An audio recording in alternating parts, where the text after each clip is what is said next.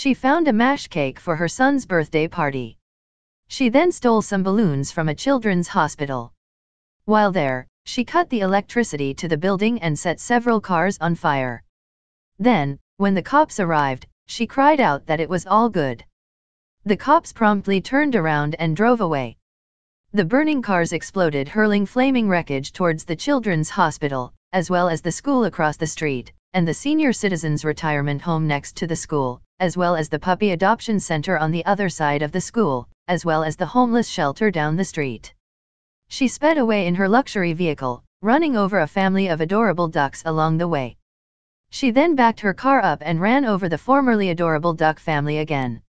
When she arrived back at her house, she brought the mash cake and stolen balloons inside. She said nothing to her husband and son as to how she acquired the items. She then went upstairs and popped a squat in her son's bed. After pinching a long, solid, fudgy loaf on his pillow, she grabbed a large box and placed it inside. She then wrapped the box in newspaper and brought it downstairs to give to her son. But before she could, the doorbell rang. She walked to the door and opened it for her son's guests.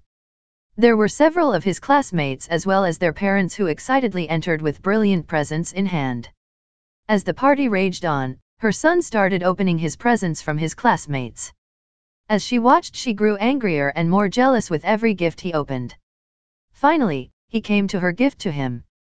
She rushed over to him and snatched the box from his tiny, kitty hands and screamed, "Don't bother," before opening the box herself and dumping the large, greasy, foul-smelling turd onto his mash cake. She then placed a large candle in the center of the mash cake and lit it. As the shocked party guests watched, they awkwardly began singing happy birthday to her son. "Shut up," she yelled, shoving her son's head into the mash cake Doodoo combo. Because the candle was still lit, part of her son's hair caught fire and she grew angrier. She dragged him kicking and screaming across the room and out into the front yard, where she promptly called the neighbor's large dog over to pee on her son's head. The dog not only peed on his head, but also went doggy diarrhea on his face.